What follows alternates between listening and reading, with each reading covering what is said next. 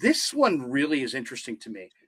The 49ers, they, never will come out and just verbally commit to Trey Lance. They drafted Trey. They traded 3 picks to get him. He's clearly their guy. Kyle's hanging out with him in the offseason. Why can't they just say, you know what? Trey's our guy. We're going with Trey, and that's it. It's weird. Right. It's like he hasn't done enough on the field. He hasn't given them enough indications. They're trying to dangle the carrot. I'm not sure what it is, but they don't. It's like at this point, it's not accidental. It's on purpose. John doesn't say it. Jed doesn't say it. Kyle doesn't say it. I've never heard anybody associated with the Niners come out and just say, you know what? We drafted Trey. Trey's our guy. Absolutely, he's our guy going forward. And people could say, well, they don't need to say it. I think you do need to say it. I think it would benefit the franchise to say Trey's our guy. And they, for whatever reason, never get to that point. And I'm not sure why. What do you think? Well, last year they said Jimmy's our starting quarterback. Trey's our guy for the future. This year they don't say anything. I mean, they don't know who the starting quarterback is. And they keep trying to compare themselves. They keep trying to buy themselves time. They're like, well, Mahomes sat for a year. Aaron Rodgers sat for 3 years. Well, Mahomes and Rodgers were like falling in the draft, and I believe the Chiefs traded up to 10. They saw an opportunity. The Packers just had Rodgers fall in their laps. The Niners traded up to 3. It was one of the most expensive draft day trades ever for a quarterback. And when you do that, you're thinking, man, like, this team is really, what a confident move. Right. This team loves Trey Lance way more than anyone. And as soon as he's gotten the building, all that confidence that we assumed they had based on the trade has never been expressed ever again. How do you do that? How do you not show confidence? You have to, but how do you not do that? I don't get that at all. I mean, it creates the perception that they think he's not good. It creates that perception. Or that he's shown something that would make them have doubts. Exactly. And if you don't want to have that idea out there, all you got to do is say, you know what? Trey's our guy. We love everything about him, and we're going forward with him, and he's number one. But they just never really get there. I'm not sure why. I'm not sure if it's because they wanted to flirt with Brady or if there was other options out there and they don't believe that Trey's quite ready. I'm not really sure.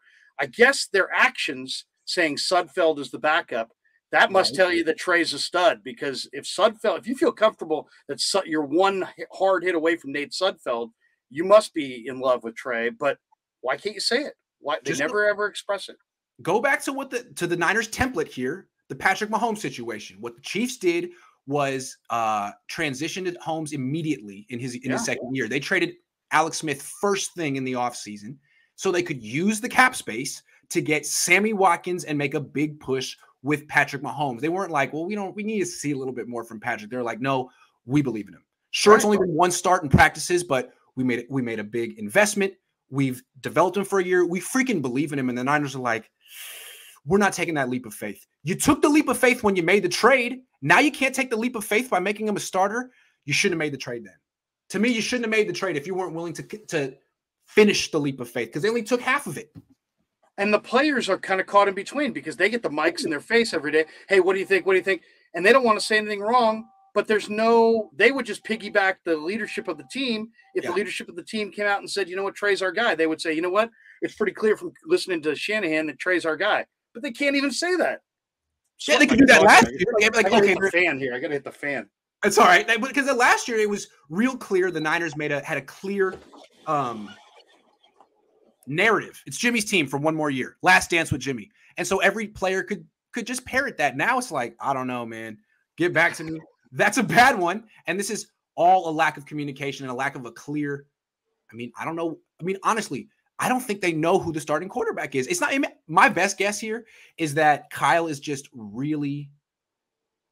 The Niners are all about, from Jed to Parag to Kyle, they want to have the data first. There's no data on Trey. You got to take a leap of faith. That's why you traded for him. There's no data on him. And that scares them very much.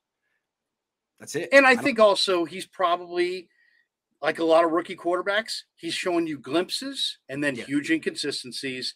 And either the conviction's not there that they know what he is, or they're just really kind of playing their cards very close to the vest. And that kind of – I do get a sense when I'm around the Niners that everybody's wired super tight. And I don't know who drives the intensity in that organization. I don't know if it's Parag. I don't know if it's, I don't know who it is. I don't know if it's Jed. I don't know if it's Lynch. But everybody's wired very tight around there. They don't seem loose. They don't seem confident. They look like paranoid and looking over their shoulder. That's what I see. And I'm just talking about employees of the team. I mean, I'm talking about guys who are, you ask them a question and it's like, I got to look around to see who's around here before I can give you an answer. So that makes me kind of like, well, why are you guys so tight? You've been to 2 NFC championship games in the last 3 years. You've been to the Super Bowl. I think most people would say that Shanahan and Lynch are a pretty decent regime. Why is everybody so tight down there? I'm not really sure why. Well, if they have a big secret that Trey Lance isn't good, then that's a big problem. Because that could be it. But I've seen Trey Lance in training camp. I like Trey Lance in training camp. I think they're just being scared of the unknown. Maybe I'm wrong. I think they're being scared of the unknown, unwilling to finish the leap of faith that they started, which is pretty weak. But I guess we'll have to see. Yeah, time's going to tell on this one. I'll say this: if you look at Trey's highlight reel, it's incredible. I mean, some of those highlights that get released from camp, incredible. But also, you can see there's work to be done. But still, he's your guy. Everybody knows it. I wonder if it's just they just don't want to make any strong statements about Trey because they're trying desperately on this side to get Jimmy moved. And if they say Trey's our guy, maybe that's used against them in some weird way by other teams going, well, Trey's their guy, so they got to cut Jimmy. So Jimmy's a backup? Here's a 6th-round pick for Jimmy Garoppolo. Right. So if they don't say Trey's our guy, then maybe they think they can get something more in a trade for Jimmy. But that's the only thing that makes sense, right? I think you're right. I think that's exactly what it is. But what I'd like to say directly to Jed, John, Kyle, all of you, in doing this, you are creating the perception that you don't like Trey Lance, and that's very detrimental to your team. So I don't think it's going to work. You keep holding out to get that 3rd or 2nd round pick for Jimmy Garoppolo. It hasn't come. You need, for the good of Trey Lance, his development, your locker room, the future of the franchise, commit to him. Come on our radio show right here, Larry Krueger and Cohn, and say that Trey Lance is your starting quarterback. Otherwise, it's going to be hanging over the team until John Lynch talks at his pre-draft press conference in a month. And you can tell the players don't want to talk about it because they know that there's something more there, and they don't want to even get involved. So you heard I'll tell you the one thing I didn't like from Ray McCloud is I don't like players who sign for money. I like players who sign because they want to win. Obviously, money's a part of it. But when Ray McCloud's like, well, whatever quarterback's there is fine with me. It's like, tell me you're there to play with Trey Lance. That to me, I want to hear that. I don't want to hear you say, well, I'm just here for the cash. I mean, he didn't say that directly, but when you're like, any quarterback Kyle throws out there is fine with me, it kind of plays like I'm getting mine. That's not my concern. That should be your primary concern. This is the guy throwing you the rock. Why do you think all those guys re-signed in Tampa? It's because of Tom Brady. Well, maybe the 49ers felt they couldn't be that active in free agency because every free agent would be like, sure, yeah, cool. Well, who's your quarterback? And they're like, about that. We're going to figure that out down the line. Okay, I'm going to the Chargers then. Thank you very much. All right. How many special teams and backups are we going to keep signing? No-name players, K'Wan Williams, cut Jimmy Garoppolo and bring in real talent. K'Wan was cheap. 2 years, $7 million. They didn't bring him back just so you could get younger. Okay, well. Niner Nation crushed, not Niner Nation, the website, but Niners Twitter, let's say, crushed K'Wan Williams. How quickly people forget the value of K'Wan Williams. K'Wan Williams was maybe your best run player. He's got more heart than every person put together. I mean, this guy's small, diminutive, and he'll put his head in there. He'll blow people up. Yep. He lost a step in coverage last year, and he had some lingering injuries. And yeah, his price tag was a little high, so I have no problem with them letting him go. But Niner fans acting like good riddance, like somehow the Niners are better off for not having K'Wan Williams. That's crazy talk. This guy was a phenomenal run defender and played one of the most key roles on your defense. And you're down there. You talk to any of these players, any of these coaches, D'Amico, these guys will tell you the real deal about K'Wan Williams. So this kiss off of K'Wan just because he's not a Niner anymore, that annoyed me this week. It's like, it's once again, the Niners can do no wrong. Yeah. They didn't want K'Wan. Oh, well, he must suck. No, he doesn't suck. No. He may have lost a step in coverage, but he's still a hell of a football player. Far from this good riddance, I'm all for upgrading K'Wan Williams, but they didn't do that. Sure. They didn't do it. It's still a need. He was one of their most valuable guys. Yeah, I mean, he was the consistency, the rock. I mean, him, Jimmy Ward, Jaquaski Tart, the vets in the middle of that secondary were the constants the last 5 years. Yep. NorCal Troca says, who goes first, Jimmy Garoppolo or Baker? Niners are a joke now. Baker. Who's better? Baker. Who has upside? Baker. Who's younger? Baker. I mean, it's a no-brainer, Who's man. cheaper? Baker. Yeah, so. What do you think of the rumor today? Steelers, the rumor was that the Steelers will try to sign Baker if Baker gets released. Poor Mitchell Trubisky. He signed to be a backup and he doesn't even know it. Yeah, why not? Why not? Give him a shot. Yeah. I'm not a big Baker Mayfield fan. I think it's his personality, though. It might just too many commercials. It's the commercials. The commercials to playoff win ratio. His sucks. If you have a ton of commercials and very few playoff wins, you need to do fewer commercials. He's one of these Heisman Trophy winners who was famous in college who think they're still famous now. It's like, nah, you're just a mediocre starting quarterback in the NFL. I don't like those. I've been famous since I was 20. It's like, who cares? I don't watch college football. You're not a celebrity to me. You're just the guy who makes the bad commercials and loses. He's not a leader. He's not a leader either. Not a leader. OBJ suddenly wants to go back to Cleveland now that Baker's going to be out of Cleveland. That's true. And, Jimmy Garoppolo, the one thing you can say about him is that people like him. People like him. Well, exactly. The players like him and they respect him. And I thought Indy would go for him for that reason, but Indy found Matt Ryan is a better option. Worked out. Joshua Wyatt says if the Niners thought they'd be good next year, Jimmy Garoppolo would be gone. If they suck 2022 and gave up a winning quarterback for nothing, splits the fan base and the locker room. If the Niners thought they'd be good next year, Jimmy Garoppolo would be gone. If they suck 2022 and gave up a winning quarterback for nothing, Okay.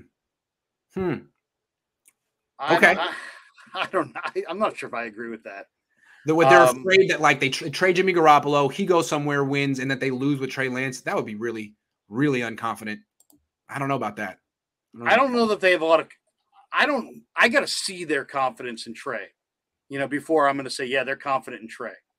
I got to see it. I got to see it first because right now it seems like they're not – they seem like they have Trey. They made the deal, but are they have great conviction that he's the guy?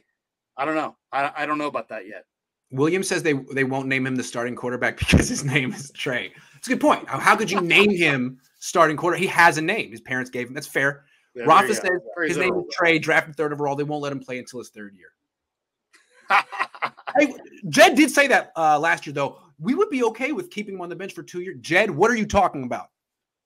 You know what that was, though, Grant? What? That was really interesting. That was revealing. That showed their whole game plan. The whole game plan was, we'll let him play this. We'll let Jimmy play this year. We'll trade Jimmy next year. Yes. And I think the trade is part of the plan, which is, and that means the return was part of the plan. Yes. And that means that the reason they haven't pulled the trigger is because they can't get the return that they want.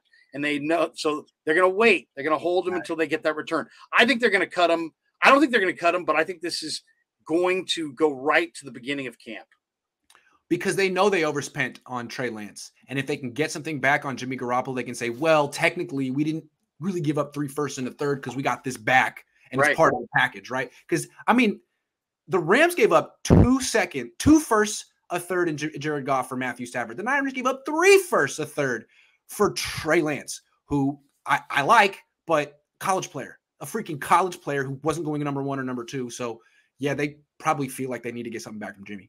And they don't need to do anything until camp starts because and I know that the extensions for Debo and Bosa will be announced as they're walking from the tunnel to the practice field in the first practice in July. So that's when they need the cap room. They don't need it today. Yep. They don't need it on draft day. They need it the first day of camp when they extend those 2 guys. Can they trade Jimmy Garoppolo in late July? Like, what team is going to have $27+ million in cap space at that point?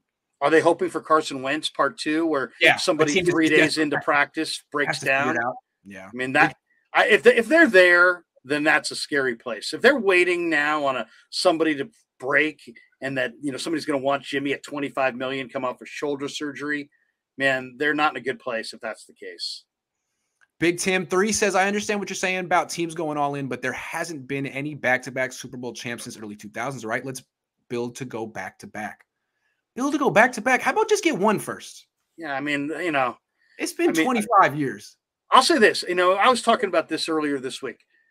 What's the greatest run in the history of this organization? and people would say, well, it was 81 to the mid 90s. But if you look even closer, what's the greatest run?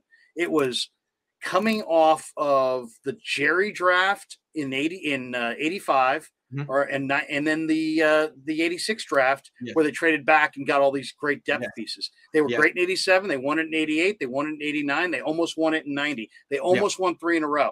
So to me, that's what they ought to be looking for in this draft. You don't have a 1, trade back, get a 12 to 15 person draft class, and stock up your roster so that you can win, because you're probably not going to win this year with Trey Lance, but you may be able to win in year 2 of Lance or year 3 of Lance as the starter. So build up your depth in this draft by trading back and accumulating 15 picks, and maybe 12 of them make your roster. Now you're loaded.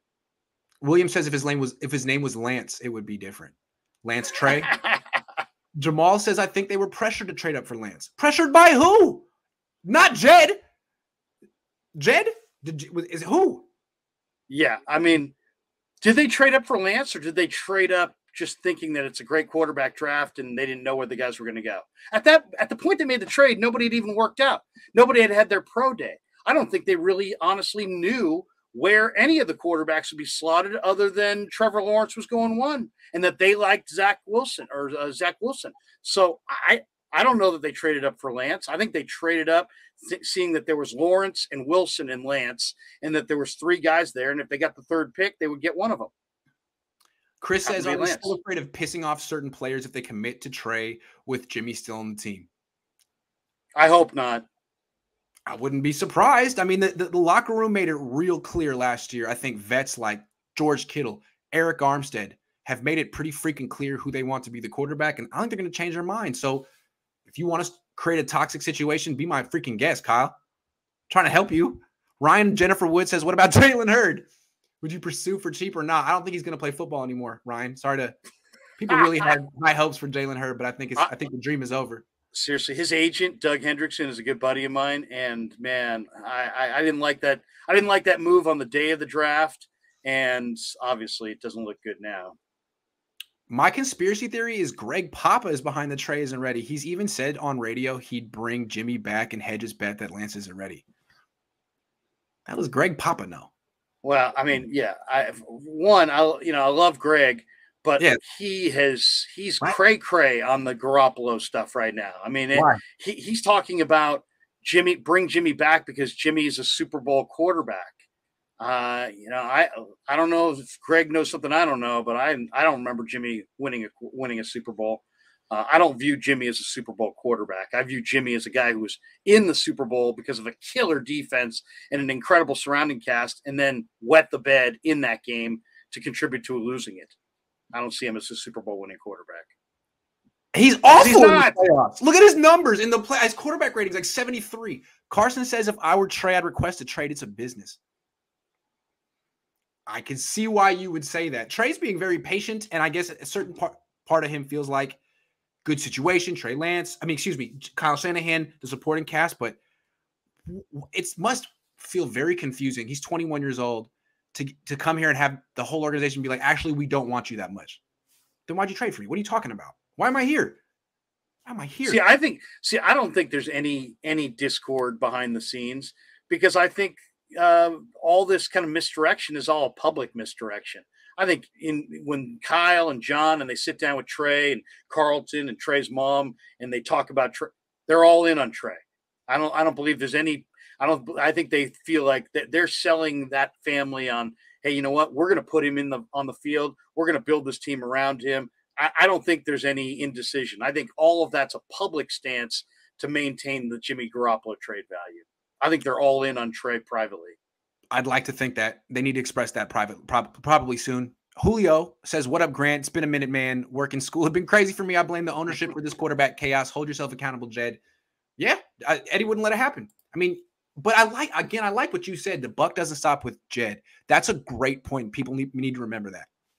It's not the same. I mean, he's managing the team, but Dr. John York and the mom own the team. Yep. And he can't just make any decision he wants. He has to check with them. Yep. I really believe that. Now, if somebody wants to come and tell me I'm wrong, I think you're right. My digits. I think you're right, Jed. If you want to call into the show Saturdays and Sundays, I do a call-in show. You're welcome to call in. It's a little bit long of a wait. Vicky, thank you for your donation. Joey says, didn't we technically only trade 2 firsts and a third for Trey? We still picked first to get him, so that would be a swap first and trade 2 extra, right? Well, the way I look at that, yeah, you swapped that pick for Trey, but then you spent it on Trey. So he cost you a first-round pick last year, this year, next year. Like Stafford cost the Rams 2 first-round picks. So trading, the verb trade kind of confuses it, but the cost was 3 firsts and a third, as opposed to Stafford, who the cost was 2 firsts and a third in Goff. Well, okay, I hate this conversation. I've had Niner people come up to me. Well, they didn't trade 3 number 1s. Yes, you did. First of all, you did. You did. Let's look at it this way. Yeah, you invested 3 number 1s. He was your first-round pick in 2021, your first-round pick in 2022, and your first-round pick in 2023. That's the facts. Right. You invested 3 number 1s. Yeah, in Trey Lance. Yeah, I'm not even ripping you, and I'm not even telling you made a wrong call. But let's not. Can we at least have an agreement on the basics of the trade? You invested 3 number 1s in Trey. You had 1. You traded 2 future ones to move up. 3 number 1s. 1, 2, 3. Count, please, somebody. This is a point I wanted to bring up. What does it say that McVay has a ring and Kyle doesn't? What I want to ask you is if the Rams front office and the Niners front office switched, and all of a sudden the people running the Rams are running the Niners right now, how would they have approached this offseason? Well, the Rams are tied to that stadium, the cost of that stadium, and also, let's be honest, these are different situations. The Rams don't have a fan base. It's true. We saw that in Week 18. That is true. So they needed to be in that Super Bowl. They're battling the Chargers for relevancy in their own city. There's a bigger Niner fan base in LA than a Ram fan base. There's a bigger Raider fan base in LA than a Ram fan base. They needed to be all in, and they knew the finances on the thing. So I think the Rams being all in has a lot to do with their stadium and the investment that they made in it. NorCal Troga says, here's $10 for that 60-second highlight video of Eric Armstead. Man, that's hilarious. And I like that you misspelled his name. That's pretty funny to me. Sorry, Eric. They love you.